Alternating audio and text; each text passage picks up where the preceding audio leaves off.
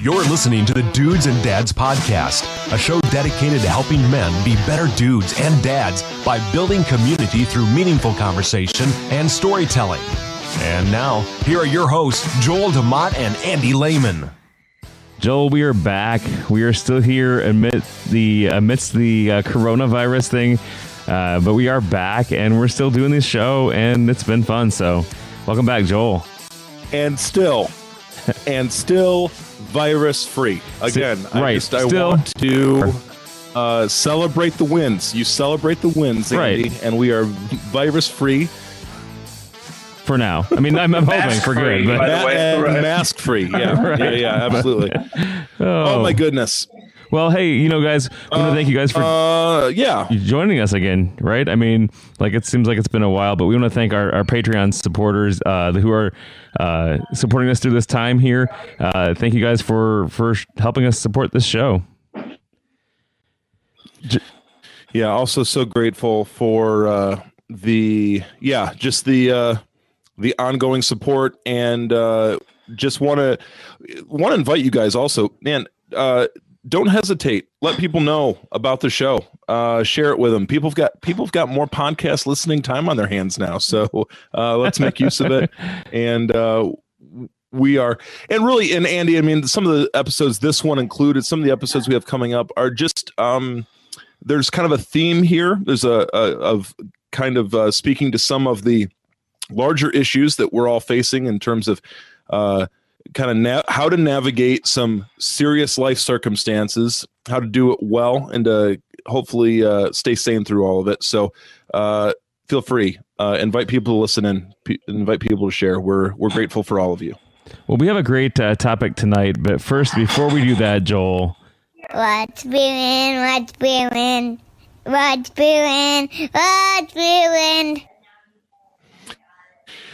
Well, Andy, I'm so glad you asked. What do you got brewing over there? Brewing tonight? Well, we just want to again give a shout out to all of our local roasters around here. And I should say, Andy, I'm going to have to get another pound. I have forgotten about, but I want to include them. Our friends over in Elkhart at Steelyard Roasters. Other great folks down there. So I think our next pound of coffee is going to be from them, but we're drinking electric brew again here tonight. There's Sumatra, and Andy, just in case you were wondering, that it's a lovely Indonesian coffee, semi-washed and fully washed, grown at an elevation of 3,700 feet. I know, totally organic. We've got notes, a nice full body on this, syrupy, acid medium high, earthy, some chocolate and caramel, or caramel if you pronounce it incorrectly. So want to give a shout out to the Electric Brew as always, guys. They do have you can get stuff from them still online, and so Myron and your whole crew out there at Electric Brew, we love you, we support you, thank you. I'm ordering more coffee here soon, so thank you. So let's get into our topic really quick tonight, because we have a great topic. Joel, can you introduce our guest tonight? Yeah. This is so Joe Rudy, my good friend, my stunt double. Hey! Is here with us tonight. Joe and I met going on 3 years ago. Is that right? I know, time is flying by. When we were in a youth ministry leadership cohort together, one of the greatest experiences of both my personal and professional life, walked out of there with a lot of new friends, and we all still stay in touch with each other as we can. Joe has been on the recording list for some time, and it only took an international pandemic to get him on for us to get him on. That's right. So Joe is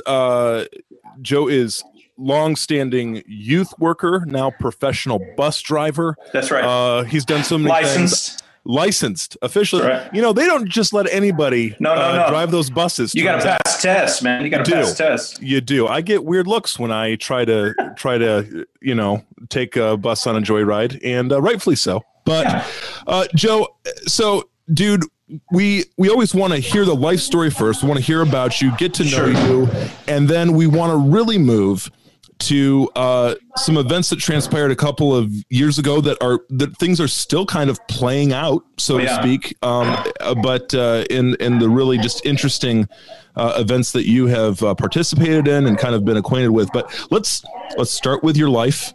Tell us about yourself, growing up, family, all that good stuff, and then we'll get on to the second segment as well. Nice. That sounds good. Well, fellas, it's a joy, and thank you so much for letting me be here.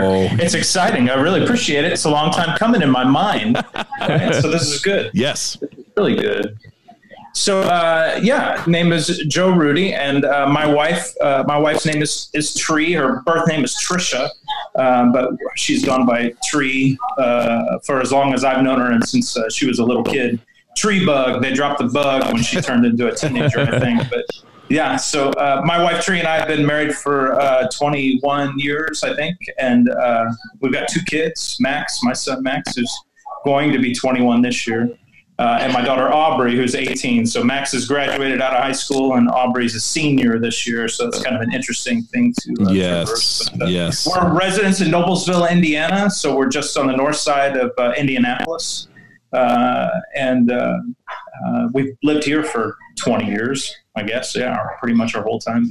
But love our town, man. Noblesville's pretty great. And I'm glad that we chose this as our home. I grew up on the north side of Indianapolis, the far north side, Washington Township schools, went to North Central High School, that kind of stuff. Grew up on a dead-end street on the north side with my mom and my dad and my sister. And that was a Central Street was it? It was a dead end street, man. We were at the end of First Baptist Church was on the other side where I played Little League, right? And anyway, grew there. Parents divorced when I was like in 4th grade. Kind of world changed, right? And moved into with my mom. Stayed with my mom, my sister, I did, and moved into an apartment. It's the first time that I'd ever kind of experienced that kind of life, and it was really kind of an interesting experience how all that worked out. It was tough for sure, changing schools, right, from entering into 6th grade at like a middle school level and changing schools and whatnot. But I'm glad that I had the experience, and the school stuff was pretty awesome. It was going from knowing everybody kind of in your class as an elementary kid to starting out in a different school and not knowing a soul, which was terrifying. But I made it, and so that was interesting. But went to North Central High School, and I swam in high school. I played rugby in high school.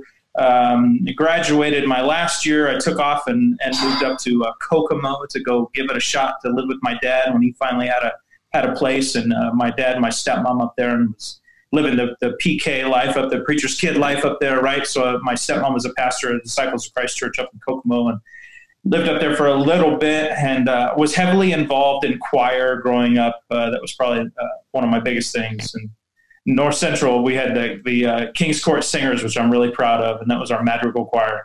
And I was the jester. That was kind of awesome. I liked wearing the outfits and the tights. That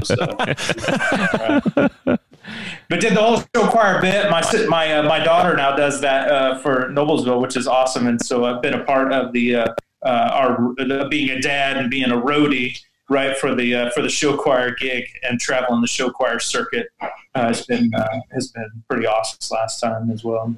Anyway, moving on from high school, went to graduated early because I had to get out of Kokomo, man, it was awful, and went to IUPUI and for college, and did some paramedic science and social work stuff while I was there, and that was awesome. Got my EMT certification and did some ambulance driving and riding with that, and kind of had that experience to go from. Took off and drove my 1983 Bonneville with my futon strapped on the roof, and took off and went to Oregon because I felt like I needed to just get out, right, be gone. And I was out there for a while, and that was a great experience, really. Had a lot of fun. It was Western Oregon State College, man. Made it way out to Monmouth, Oregon. That place is beautiful out there. I had to get away from Indiana to realize that I am an Indianian, right? Like I'm a Hoosier, right? I didn't realize how much I missed it till I got away. So when I finally came back after being gone for a while, it was the first time in my life that I ever smelled the corn, which is bizarre, but it was a good feeling. So came back, gosh, man, moved around, did a whole bunch of apartments and roommates and, that kind of stuff, and worked different jobs as a carpenter's apprentice for a while, and did some trainings and things like that around, and landed on social work. Had always done social work kind of my whole life. When I was a kid growing up, church camp was a big deal for me.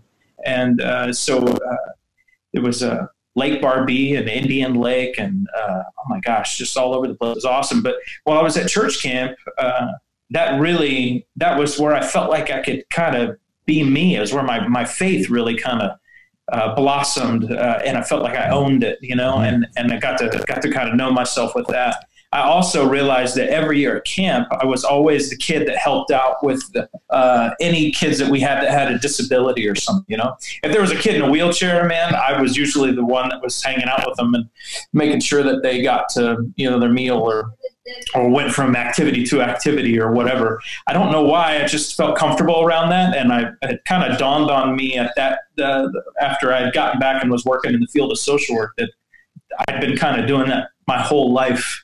In terms of working with people with disabilities, whether it was severe or really minimal, just trying to help people out and being a part of that. I don't know, there's something cooler about being at the end of the group too, and kind of watching everybody else kind of rush on and go do their stuff, but you're kind of lollygagging back there, bringing everybody up. That was kind of cool. I liked that. Yeah. So anyway, man, did all that stuff, and then Memorial Day weekend in '98, man, is kind of where it all changed. That's when it shifted from being kind of a bachelor and floating around and having all these different jobs that my buddy Mike called me up and said, Hey man, what are you doing tonight? I had just gone to the Indy 500 in '98, and he said, hey, come on up. We're going to have a bonfire. You need to come. And I was like, no way, man. I'm good. I was at the Indy 500 with my uncle and my cousin, and I'm going to go home and take a nap. I'm all right. And he goes, no, we're having this big bonfire. You got to come up here, man. Tree's coming, and she was asking about you. And I was like, I'm on my way. So that was the night that it started for my wife and I, which was big. So that was our first. We knew each other in high school, but never dated or anything like that. But that May '98, that was when it all went down. And then we got married in August of '98. Same year, just about 3 months. But we took off and we're backpacking over in Europe and spent a month, 30 nights and days in a 2-man tent, hiking and walking across Europe. Got married in Oxford, England. Came back, got a house, made a couple kids, and it just all started, right? All of a sudden we're entrenched, right? Why is there not a movie made about it? I think about how boring. I thought my early relationship years were so exciting, and I'm bored with myself now after hearing. I tell you what, it's a little crazy when you go through all that, because you want to stop and like focus in on all the stuff that happened in there, man. It's so crazy, but it has been an incredible life now, and even being kind of cooped up. I don't want to say completely boarded up at home right now in the past couple of weeks, but just being cooped up and realizing how much we have, my wife and I, and what we've built.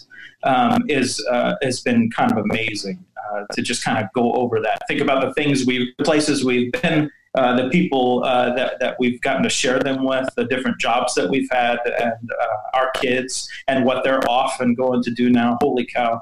It's really different. So anyway, we settled and are here in Noblesville and loving it. And now we're getting to the point where we're almost empty nesters, man. Like, that's bizarre.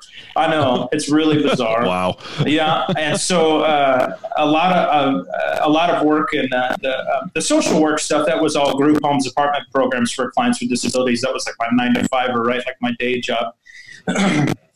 And then about 11 years ago is when it all transitioned to where I was called to youth ministry. And how that just it's just fascinating to me sometimes how God puts that stuff in your life and says, hey, I want you to do this now. So that was really cool. But yeah, man, we're doing well. We've got my stepdad passed away not long, probably 5 years ago, I guess now. And my mom lives out back. We rebuilt out the carriage house out behind our house, and so we put her up in her tree house, we call it, back there. And so she's close by. Tree's folks are in Greentown, not too terribly far from Noblesville. So we've got a lot of family that's close by, which we just feel so blessed that we've got all that, That's pretty awesome. So let's talk a little bit about that change. You said you went into youth ministry. How did that happen? How did God call you to that? Yeah. So growing up in the whole church camp bit and having my youth group as a kid, all through middle school, high school, I'm still in touch with those friends now. Not like we talk to each other, but we know where everybody is, right? So we could tap on them if we had to, which is pretty cool. That part of my life and that faith development, that was humongous. And I knew that the church was with me and I was with the church, right? I just saw this thing about Star Wars, but I am one with the Force and the Force is with me. I feel like kind of like that with my faith a little bit. I'm one with Jesus and Jesus is with me. So when Max, I can't figure out a specific year. It's 2008, I guess, right? So like what I remember in my mind was that the Wii was popular and Guitar Hero was a big deal, right? And Max, my son, was just old enough to like be super interested in all that. We were at our church at Bethel Lutheran Church in Noblesville, and our youth group was playing the Guitar Hero Wii game on the screen in the sanctuary. Yes. And we're like, oh my gosh, this is so cool. Yes. So we stood in the back of the narthex and we're like pacing like caged lions, almost like looking in the sanctuary, right? And then the high school kids at the time and the youth leader at the time, Shelly, she looks out and she's like, you guys want to come in and play? And we're like, oh, us? Yeah, sure. We'd like to come and play. That'd be great. So I just wanted to be around and be a part of the youth ministry stuff that was happening at our church. Wanted my kids to know the youth ministry at our church. Wanted them to know the other kids that were, high schoolers, and then when Max was in elementary school, or earlier. And I started volunteering and helping out with the youth ministry stuff because I just wanted to be in that environment. I wanted to be in that crowd. I wanted to help. I wanted to be a part of that so that other kids would have that same feeling I was hoping, right, that I had, where I had all these friends in my youth group that went to different schools, and we didn't go to school together, but we were in the same boat together, right? And so I just wanted them to, I wanted other kids to have that as well. Shelly calls me one night when I was driving home from work in Indianapolis. I commuted a lot. I drove a lot. And she says, she tells me that she's going back to school, and she's going to go back to school, family counseling. And I was like, that's amazing. That's so great. I'm happy for you. And I was sitting on church council at the time. I'd kind of moved up the leadership levels at our church, right? Things like that. And she said, do you think you'd be interested in maybe doing my job?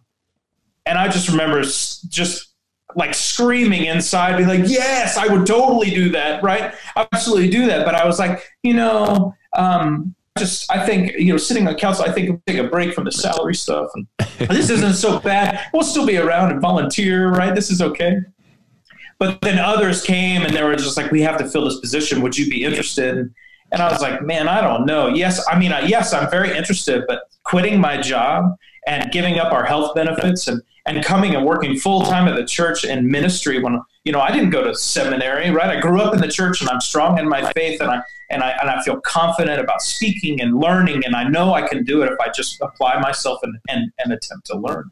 And I started praying a little more focused to God and saying, hey, God, if you want me to do this, I need you to hit me a little. I need you to be a little more blunt with me. I'm struggling. I don't hurt me, but help me know that this is really what I'm supposed to do. Mm-hmm. And a gentleman that I trust and hold in high regard at church pulled me aside and said, this is meant for you. This is what you should do. If you are even teetering at all, please pray more and know that I feel that this is what you should do.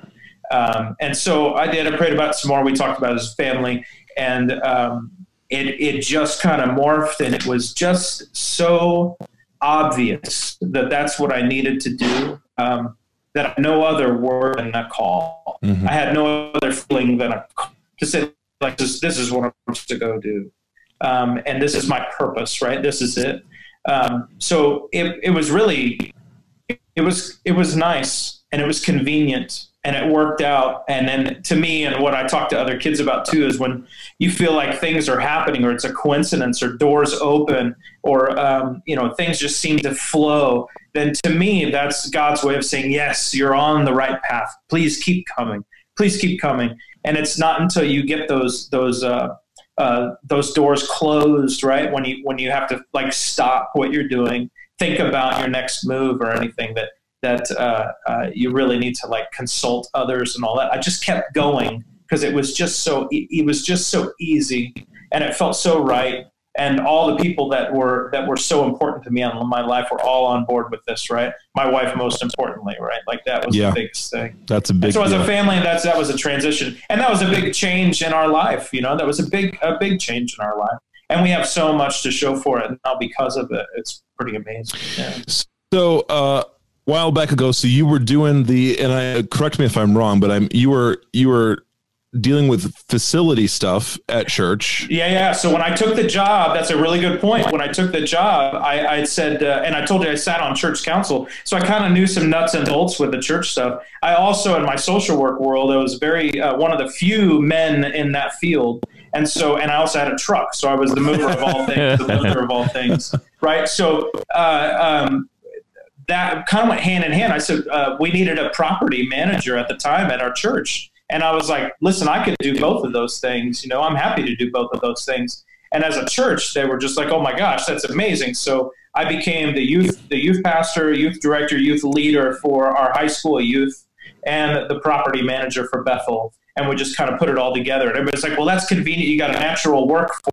That's that goes great. With all the moving mulch and all that stuff, right?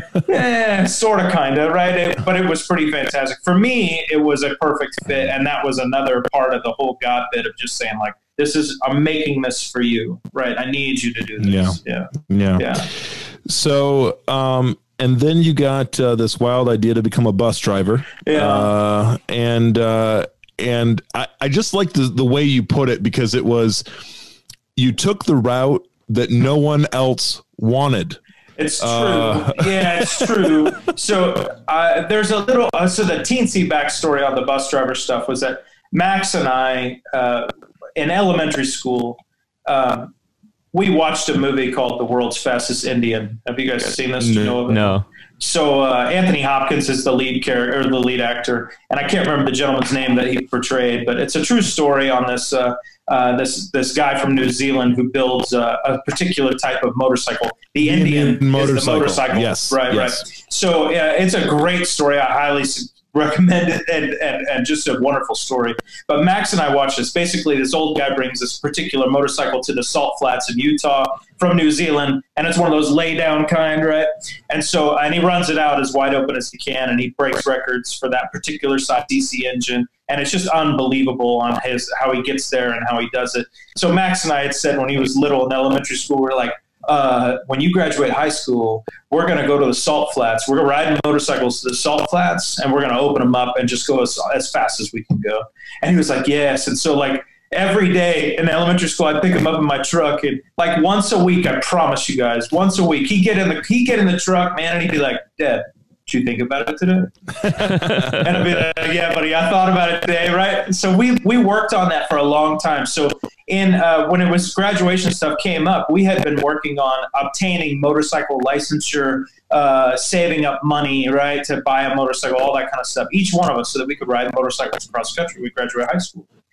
I was struggling with my funds, right? I needed some extra money, and I was like, you know what?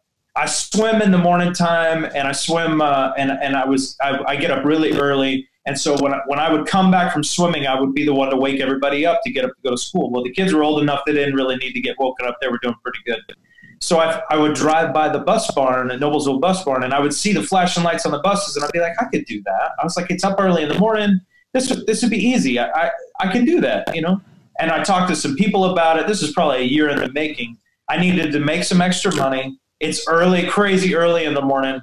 I can do it. I like driving, and I don't really care who the kids are or what they are. It's a 20-minute, commitment with kids on the bus. I can handle it, right? No big deal.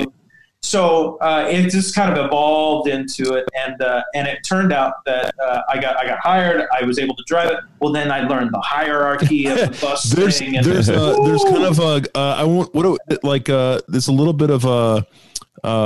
It's like you take a crime family and like mellow it out a little bit and put bus routes in the mix, and it's kind of the way it works. There's and you guys, I'm a baby in this field, right? This is a retired community for the most part. They're great people, but they're amazing. These guys have they've got the patience of a chopping block, right? Like some, not all. Some are about ready to snap, but for the most part. Right. So it was really great. So and there was a process. It would probably take a few years before I got settled into my own route, right? So like I was like a substitute driver, and I'd have to cover, for other drivers and all that stuff, which is tricky. You go there at 5 o'clock in the morning, it's raining and it's dark outside. Here's your paper directions for picking up 40 kids. Go. You got to get them to school in 40 minutes, that kind of thing. You're like, okay. So anyway, it evolved. So what happened was I had an opportunity to take on a bus route. They knew that I'd say yes because it was a committed route. Same thing every day. You don't have to go through it. And I was like, absolutely. One of the things that I did at Bethel when I came on at church there was to really reach out to our neighbors at our church, right? And I wanted to work on building good relationships with our neighbors. That's a big thing to me, just as a resident, as a community member, but also the staff person there, so that our community that is directly our neighbors at our church, they know us, they at least know me, and they know that I represent our church and that we will help you and you can help us, and whatever that works like, right? Whatever it looks like.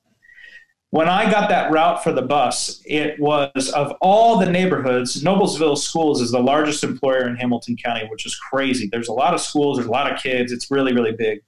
The route that I was given was our neighbors for our kids, which was shocking to me. So not only was I getting a second job that could have been anywhere in town, but it happened to be along the 5-mile stretch where our church is.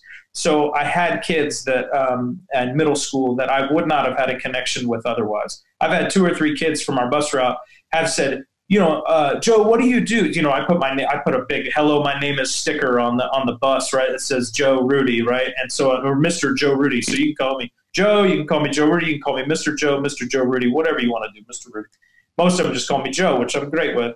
And so they're like, "What do you do during the day, man? What do you do? What do you do?" And I was like, "Oh, well, I'm the youth director over there at Bethel, and I do your youth group stuff, And they're like, "Oh, really? That's cool. I don't really go to church, but I might come to yours sometime." Anyway, that happened a couple times. So I had kids that just showed up that had never been over there before. I had a kid come over and hang out with us for one of our lock-ins. That was unbelievable. So the kicker is that the neighborhood kids that are around us, the reason that bus route was open was because these were the colorful kids. These were the pain in the butt kids. It was a little tricky. And nobody wanted to do it because they wasn't a great route. It really wasn't. And it wasn't the kids. It was just behaviors, right? So a lot of bullying, a lot of kids sitting stone cold in their seats, and some real boisterous kids on top of that. And so truthfully, all I did was listen, talk, engage with them. I've never written up a kid on that bus route. I never will, man. Like, I don't understand how. I mean, I guess I know how it works, right? But I don't understand why you wouldn't have a conversation with the kid. Yep. You get just a window of time. I mean, just a small window. And so I always try to speak up to them every time. So these kids that are bullies, I'll pull them off, say, "Hey, man, can I talk to you for 1 minute?" And they'll do it. They'll talk to me for 1 minute. I was like, "You don't have to respond. There's aliens. You don't have to respond at all." And then it was really interesting. If I spoke up to them, the response that I got back from those kids was more often than not, "Take care," right? Like, it was so interesting. It'd be like, "Hey, see you, Joe. Take care. Be safe," right? I would get these responses that were more caring than whatever, right? Right. Any of that stuff, right? Yep. Yeah. So you drive bus. Yeah.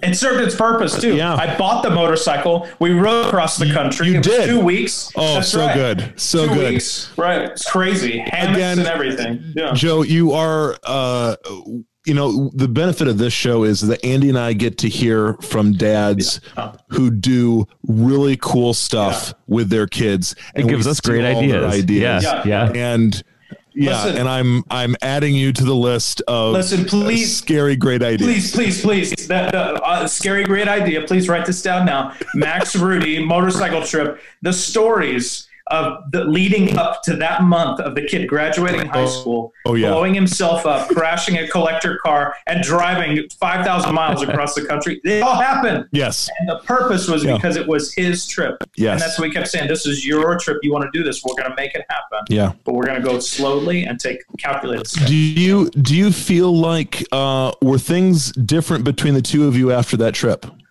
Yeah, most definitely. There was a level of maturity that came out of that. Again, it was a conscious thought on my part to not make, this is not my trip. This is not about me. This is about my son. This is trying to raise up my son and say, like, I'm really proud of you. This is this opportunity. So when he wants to go to Taco Bell or Burger King or whatever for like the 5th time, that's where we go. I don't say, no, man, I'm not eating that again, right? I try to not keep the conflicts to a minimum, right? And be like, oh, you want to go to Denny's one more time? Yes. All right, let's go. Moons over Miami. Let's do it. Is that your go-to? That's Moons over Miami? Moons over Miami. Oh, we are so united in this. We don't have a Denny's anywhere near here now, but boy, when I can grab some Moons over Miami. Beautiful.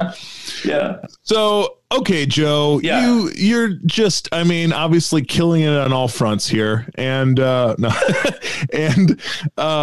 I joke around because Joe and I, we've had a lot of, because there honestly were a lot of challenges. Raising kids, getting a gifted, and yet, getting a gifted young man who marches to the beat of his own drummer through high school and to that place. Yeah, he made it. Yeah. Joe's hair is relatively the gray is there, but it's limited, and that's a surprise. Quite honestly, I like it. Thank you. So just as all that is, as you're on that journey of parenthood, that's true. You then enter into an event that takes the national spotlight. An event that was in a series of other unfortunate events that have been happening in our country. Absolutely. So it was that May. So while we are ramping up for this motorcycle trip, right, that's all happening in that same month of May. On that particular day, when I would finish with the bus, right, I'm fairly close to church. So when I get done with the bus in the morning, then I come over to church and I would do, my daily routine stuff of whatever's going on, property stuff, youth stuff, all those things. That particular day, I happened to be outside, out back, and I could hear sirens, and I heard sirens, but more than just the normal sirens. And probably the most alarming sound to me was the sound of speed. So it wasn't the sirens, but it was the rate in which those sirens and those cars, right, unmarked, by the way, were going on country roads to school, and which is the same school that I just left, right? So this was at Noblesville West, and that was the day that we had our school shooting. And we had 2 people injured in the school shooting, and everybody just swarmed to the building. Everything screeched to a halt for the most part. As I immediately had gone home, I had 2 kids that were in school at that time. We had some other family friends that were in town because this is all, the end of the school year and graduation stuff and things like that. The weather was nice. When I knew, I didn't know, I suspected that it was West, but at the time I didn't know that there was a school shooting there. I didn't receive any communication from the schools that said I needed to go to school, right, or anything. I went straight home to make sure that, because we lived really close to the high school, and at the time we kind of thought maybe something was happening in high school. Our house has a big open porch, and a lot of our youth group kids, they all know to come to our house if they're in town or if they're close by. So we ended up being a hub for a little bit for a handful of kids, not a bunch, but a handful of kids. And the bus drivers, not myself, but a lot of the other bus drivers that were still there, they went to the bus garage. They actually transported kids from other buildings. There was a lot of confusion. There were so many police and so many emergency vehicles that was intense. That was a big day, man. That was a really big day. The first, as far as I know, the only school shooting with 0 fatalities, which is interesting, has a lot to be said to Mr. Seaman. Yeah. There was a teacher who stopped it all. But yep. That was a big day. Yeah. And as it turns out, you had a connection to the shooter. Well, we didn't know who was involved at first, and that was really tough because you're talking about kids, right? Yep. Under 18, and so a lot of legalities and a lot of people not talking. But to our shock and surprise, that the shooter was a kid that I knew that's in my confirmation class. Was my kid, David. And when we found that out, we were all just kind of dumbstruck, just didn't know what to do with that. That was really tough. So this is a kid that's in our not, I want to say our youth group, but he's in our confirmation class. Youth group for us is high school kids. Confirmation class is middle school kids. So, he was in my class every Sunday. He's in with 2 or 3 other teachers of mine, and we're all together.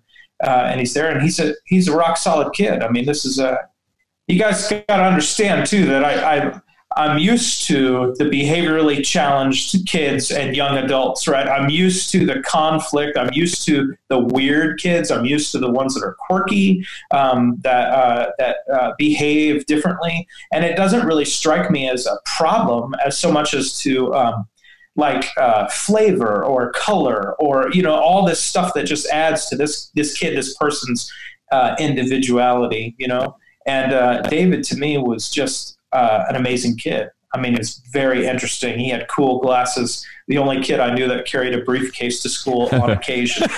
Just a real interesting kid.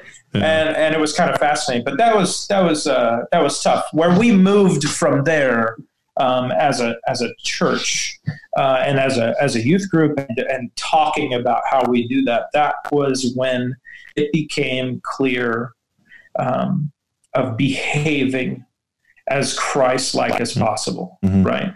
And for me, one of the biggest things that we talk to our kids about is that you're in control. You're in charge of you. That's it. You're in charge of you and nobody else. And that if you want people to know Jesus, then you should know him in you, and then you should treat people the way you want to be treated. And so when they get to know you, they get to know more about Jesus, right? And so that's kind of it. It's pretty simple. And so at that point, it was really tough because so many people struggle with someone who tries to take lives for no apparent reason. And how do we love a person that does that? How do we welcome and hug and hold, keep being welcome to a person that does that, or a family that has a child that does that, right? And so it's tough. Growing up, Tree was up in Eastern, and she had a similar tragedy up there with a school accident and shooting. Not so much just a shooting, but an accident, and that's just so hard to be forgiving and to show grace and to accept all that. That's really tough. That's really tough. So I've been fortunate.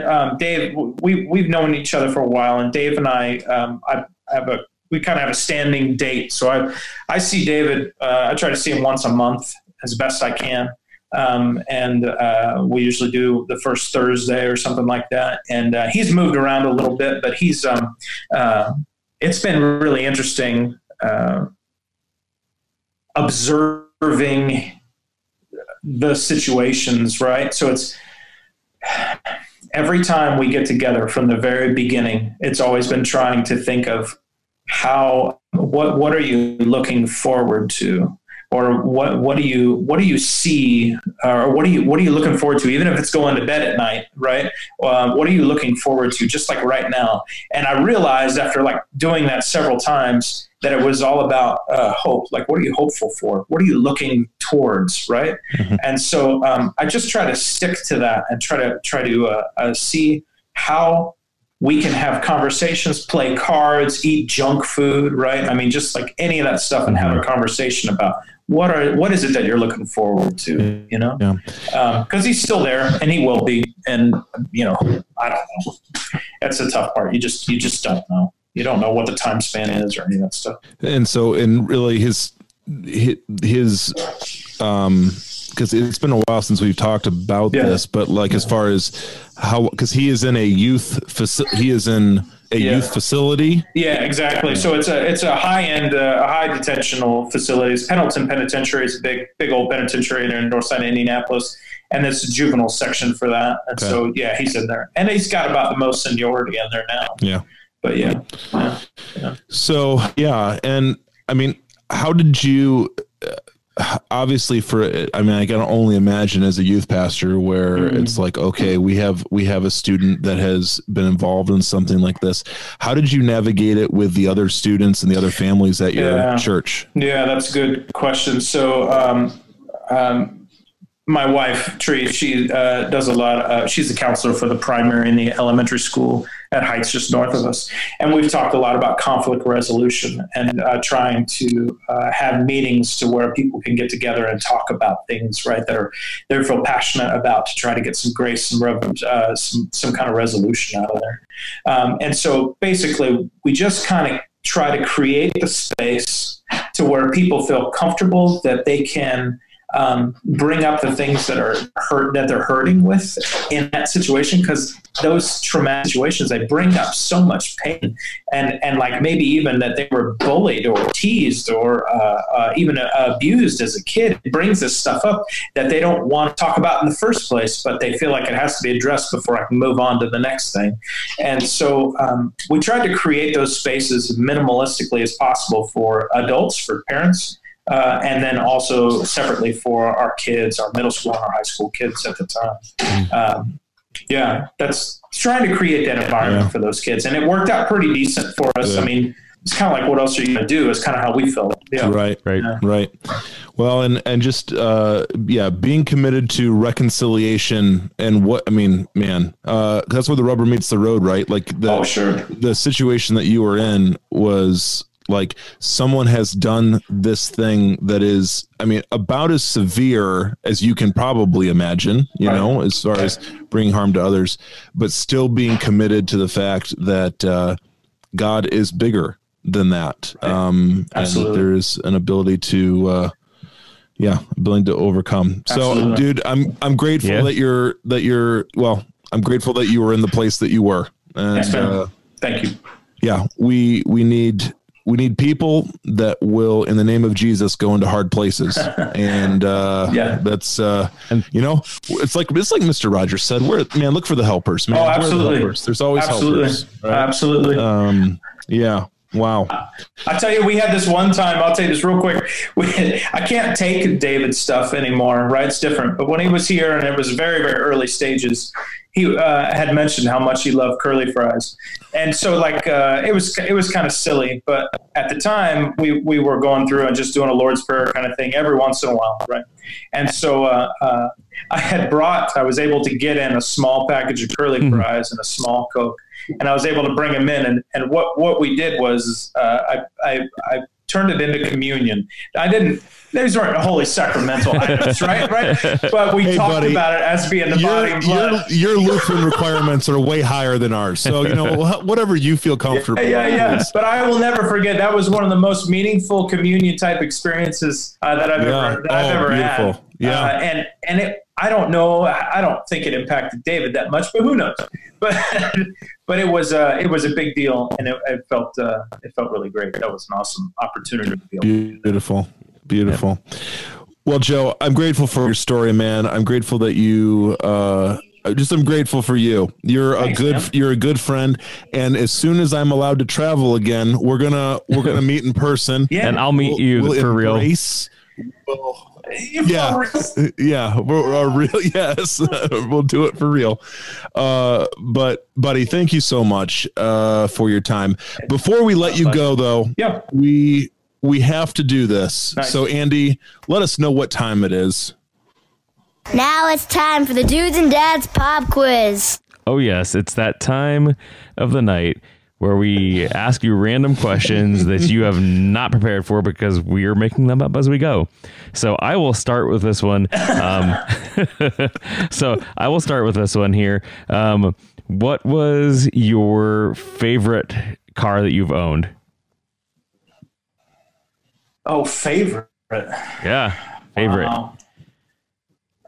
You know what, man? The first car that I had that was mine was a 1983 Pontiac Fiero. And I'll tell you what, it was a 5-speed. That thing was fun. And the benefit was that I could only take one person. So people were like, I want to go for a ride. I'd be like, sorry, man, I just got the one seat, right? Nice. I think it'd be the Fiero. Beautiful. Fiero. That makes sense. Although this just popped in my head in 1970. Oh my gosh. When I graduated high school, my grandparents gave me $500 and my sister bought a word processor and I bought a 1974 Land Cruiser. That's my most favorite. That's beautiful. That's right. $500 worth of tires, man. That was it. Yeah. Joe, I'm going to ask, do you recall the first audio cassette that you purchased yourself? Would you have a guess what that would be? You know what, man? It was probably a single. Okay. And it was probably around the realm of like maybe like I want to say Living Color. Oh, is that right? I can't even get this. Very possible. Golly, we're gonna go with that. That sounds right to me. That should be right for you. That should be the absolute correct answer. I can visually kind of see the little cassette, but I feel like it was a single. Living Color single cassette. Beautiful. All right, Andy, you're up next. All right, I'm gonna go ahead and say, what's your favorite junk food? My favorite jaw food? Junk food. Oh, junk food. Sorry. My favorite junk food. Man, I like chili cheese Fritos. All right. That's solid. I mean, just cheese and crackers in general, but chili cheese Fritos, that's a treat. All right, Joe. One clothing item that you cannot live without. I'm very fond of the jeans that I have on right now. They're like stretchy, so they don't feel so constricted. I feel you, dog. Hey, if I had to take one pair of pants, it's these, man. Yeah, when the jean makers recently figured out that us guys at at our age and size, we like. Don't give me the stretchy waistband thing. No, I just want just generally stretch your jeans all around, and I will feel better. I'll feel better. They're not quite yoga pants, but man, if you put them next to them and stretched it, it's about the same. Beautiful. All right, so this is going to be my last question here for you, but what was the first band that you saw in concert? Oh, the first one. Gosh. I'm making you think here. The first concert or band? Yeah. I know. Give me a second. Oh, you're good. Yeah. Take the first time. one. All right. So the one that sticks out to me as being like the first adventure, like my buddy had tickets and I was able to go was, and I knew of them, but I didn't know them that well, but it sticks out so much because it was visually stimulating. Was the Nelson brothers. Nelson, do you remember Nelson? The two twin brothers with the skinny, thin blonde hair. It was I don't because my older cousins were big into Nelson. Yeah, Google it, guys. It's as beautiful and terrifying as you might think. Oh yeah. Oh man, I'm slightly embarrassed about that one. That's Nelson. Good stuff. Oh, Nelson. Andy, let's find a photo and put that up just so we can celebrate Joe's musical taste. Final question, Joe. Let's see. Where would you like to take your wife for your guys' 20th anniversary? Where do you guys need to go? Nice. We'd probably go to Greece or something like that. We've talked about that. We've also talked about, I don't know where, but, one of those huts that you got to, walk out a big long plank to, or maybe swim out to. Like that'd be cool. Oh, I was going to say, you were talking like a yurt, but it's not a yurt. No, you're talking like a tropical. Something tropical, something warm. But I think probably Greece would probably be Lovely. It. I bet we'd go to Greece. Yeah. Lovely. Yeah. Well, congratulations, Joe. You have successfully completed the Dudes and Dads Pop Quiz. My first podcast. It's good. It's good. Dude, we're so grateful for you. We're, again, I'm just excited to hope to see you again soon. But, man, also praying for you as you and many, many, many other parents across this great country of ours are graduating a senior in weird times. That's right. We wish the best for you and all the wisdom in doing that. So thank you. We'll take it. Yeah. Awesome. Well, guys, thanks for joining us again. All of the information you ever need about this show is available at dudesanddadspodcast.com. Show notes, the terrible picture of Nelson that you're going to see on there. Any show ideas, responses, input you've got for us can be sent over to dudesanddadspodcast@gmail.com. Guys, thanks for joining us.